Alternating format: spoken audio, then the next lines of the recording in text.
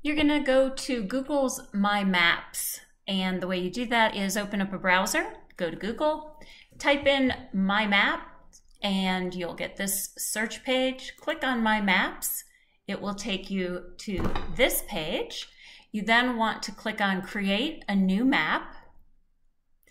And up here in the search bar, you're going to type in the starting address. So I want to polygon along Interstate 25 between a start point and an end point. So I know I want to start on Interstate 25 at the Manal exit. So I'm going to hit now search, and it's going to bring me up that map. And obviously we'll need to zoom in.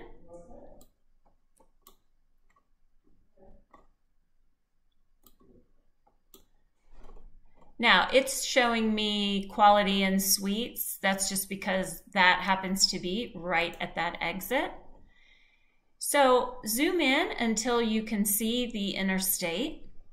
And what you want to do is drop a pin. So come up here where it says Add Marker and drop it where you want the marker to start. So click on Add Marker. And I want it to start at this exit, the Manal exit. So I'm going to drop the marker right there. Just click Save. And once you do that, you see it gives you the latitude and longitude right here. So you can copy that or write it down.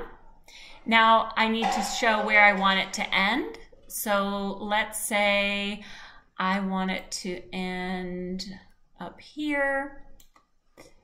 Let's say at the Comanche exit. Again, I'm going to click Add Marker, and I'm going to put that right here and hit Save. And now you can see it gives me the latitude, longitude for that space. So that tells us if you can give us that starting latitude, longitude and ending latitude and longitude, then we know exactly where to polygon. You can also zoom back out if you want. Let me close out of that. And you could screenshot this. You also could add a line here. So if you come up right here to draw a line, add line, you could put a line right here. I'm just clicking and dragging.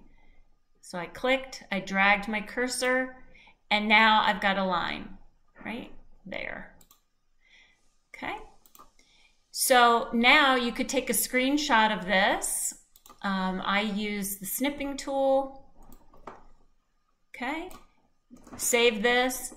This is what you're going to give to us along with the starting latitude, longitude, and the ending latitude, longitude.